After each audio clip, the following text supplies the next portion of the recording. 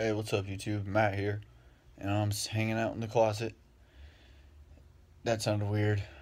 Not that, not in that way. I'm literally in the closet.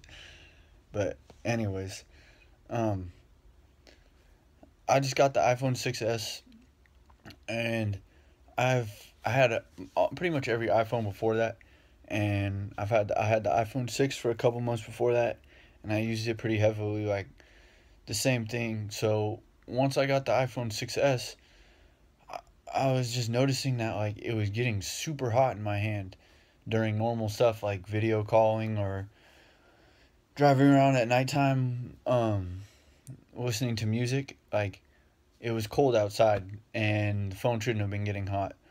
Well, at least I didn't think so. And I'm like, wow, I don't like it. I had so used to having the 6 in my hand, I immediately noticed that like during the same usage, it was different, right? And also, it seemed like the battery was going super fast. And at first, I just accepted it as chalked it up as a loss, as the 6S's new processor and more RAM, all that. I don't know if it has a different battery, but I just said, well, it's more powerful. It's gonna get more hot, and I mean that's classic theory for anything really. More power, more, and when no new cooling system is gonna get more hot. So I was just kind of bummed about that.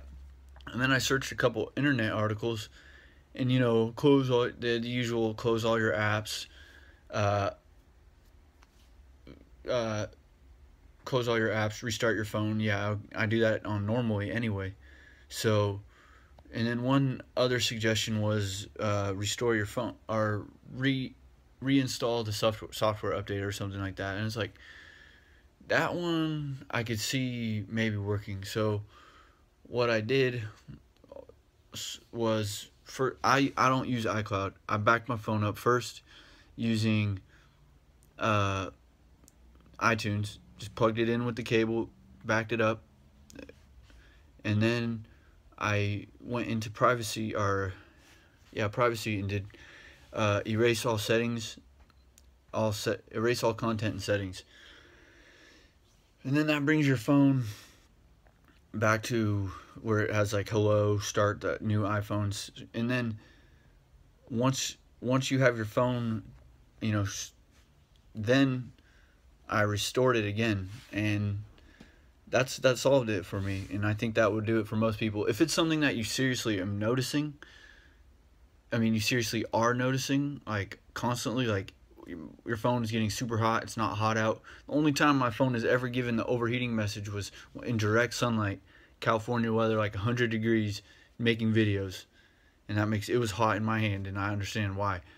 But not like if it just getting in the battery's just going super fast. It's probably this somewhere in between getting the new phone and restoring it and then getting a software update that was available. It got confused, like I did it out of order. Something got either corrupted or confused. I don't really know too much about writing phone software, but something got messed up because even though I was restored to a backup that was made of when the iPhone was having problems, like I will attest for this. Like I made a backup of my phone while it was having the problems.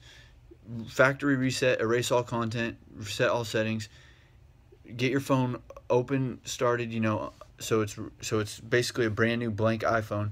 Plug it into the computer, restore it to that one, and let it restore, let it finish. Plug it up to your computer and let it do its whole thing. Don't take it off early. Just let it sit there and finish its whole thing.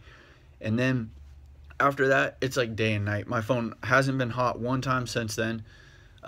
The battery's way longer on it than it was before. It was dying like halfway through the day. Like I was barely even listening to Pandora.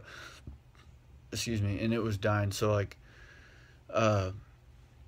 that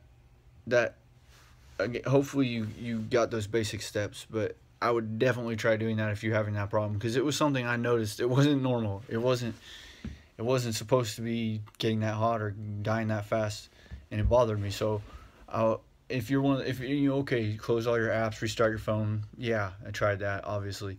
But so basically back up your phone, factory reset, erase all content and settings, get the phone blank normal, and then restore the backup and let it finish. And that should fix it, honestly. It worked for me. And if you have any questions, I like to think that I know a little bit about iPhones or computers in general. Uh, Please check out my other videos. I review movies too. And any comments or anything like that, I appreciate it. Thank you.